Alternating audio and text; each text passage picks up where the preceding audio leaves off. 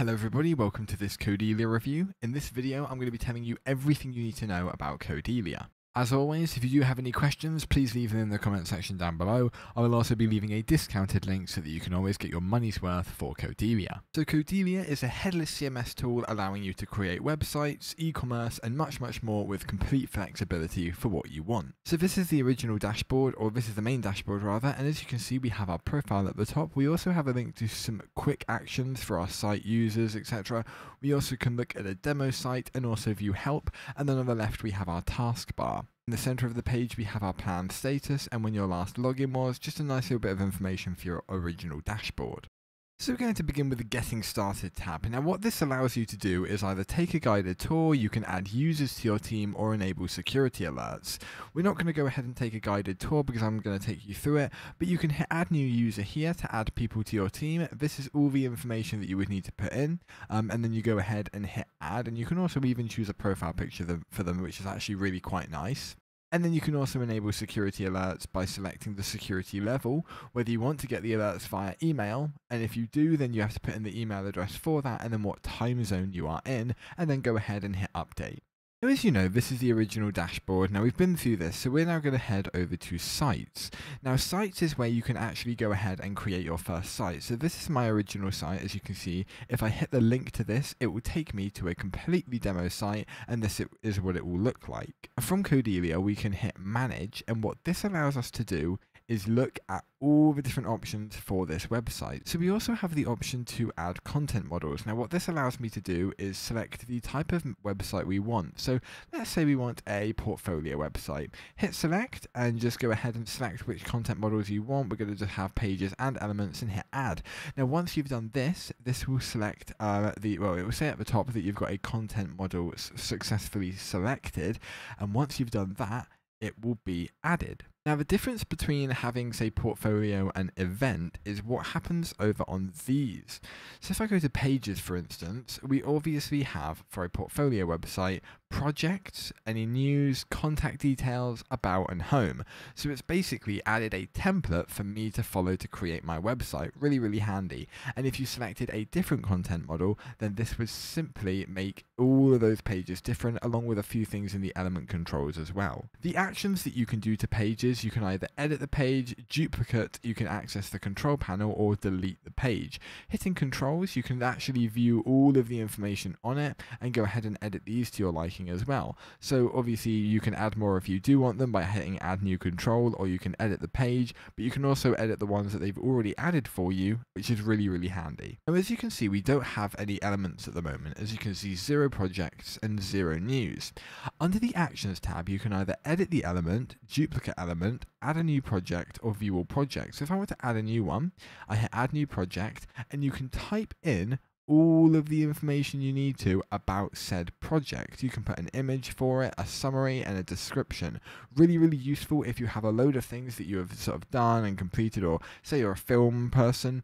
What you can do is put all of your videos, all of your sort of short films that you've created, or things that you've edited, or anything in here, and then you'll be able to put a description, an image, or a link, or whatever you want so that people can view it, along with lovely SEO things so more people can find it. The same can be said for news, and then you can also hit add a new element so that you can add as many different things as you want. You can also view all projects, which allows you to view everything that you've got in your project list. If you hit edit element, this allows you to change the name and the singular name, so projects and project, and then go ahead and hit update. And that is about it for the elements tab. As we know, under projects controls, we obviously have all of the different project ideas that we're going to put under it. So title, SEO title, so all of those things that we had on that almost like form looking page, this is exactly where you can edit actually what you would type in. You can even set the type of input that you want. So whether you want it to be a file, whether you want it to be a date, or even a piece of text, you can do that. You can set maximum lengths for each of these, and you can also set whether they are obligatory, so mandatory, or whether they can choose or they're optional. Under SEO, we can view all of our search engine optimization settings as well, or optimizations as it says here. So we can view everything that we've got incorrect with the website. Now, as you can see, this helps us to market the website and so that more people can see it. So as you can see here, this says it's too short. There are 5 titles that are too short. There are 5 titles that we've missed, and there are 5 descriptions that are too short and 5 descriptions that we've missed. So by process of elimination, it looks to me as if the missing descriptions also class as too short, which would make sense because they're below a specific amount of characters. But what you can do is, if you want to amend these, you can go to, say, missed SEO titles and hit view all, and it will give you all of the ones that you're actually missing. So, and then you can edit them with the edit button here in order to fix that and make sure that it doesn't pop up with that being one of the options or numbers that it has an error. Under calendar, it's very simple. You've got a calendar, so you can view anything that you want on the website. So you can even create sort of a roadmap for yourself. All you do is hit settings for calendar, and you can add email reminders, email reminder frequency, and hit update.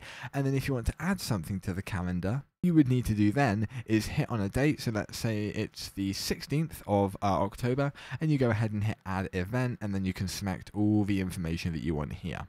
Really, really handy. Now, under task management, you can select tasks for you to complete on the website or for building it. So as you can see, we don't have yet, but if we wanted to add a task, all we do is put add SEO, add SEO, that will do, and we can set the date for the 16th of October. Done. No, category isn't required, but assigned user will be me, and then you can go ahead and hit add. And what this will do is have a lovely list of tasks that you need to complete, and you can hit start, and then it will even do an elapsed time of how long it's taken you to do that, and then you can hit stop. And obviously, this is a really, really good way of managing all of your tasks, you know, how long it's taken, when you completed it, when you started it, who it's assigned to, and what it actually is.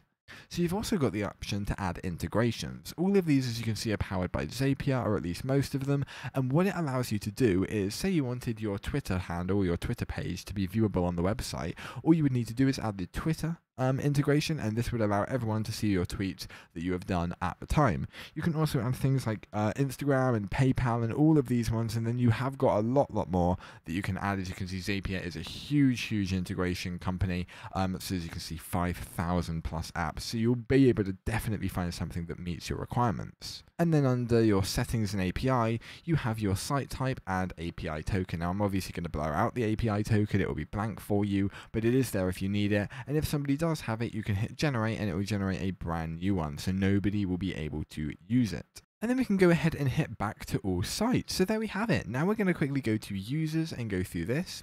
So you can add new users and edit user roles. All you need to do is hit add new, and this is the information we saw earlier. Under the security tab, we have all of this. So we can view any failed logins. It will obviously do the last 10 because any more is kind of too many to view on one page, but you can hit view all to see every single failed login. You can also view the successful logins. As you can see, here we are.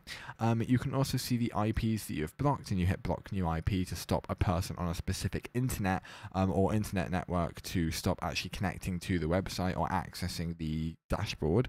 And then you can also set the security level to whatever you please. So if we hit edit, we can select low, medium, or high. We can actually see what each of these means. So low security means that IPs that fail login are blocked after 10 times, medium is 5 times, and high is twice.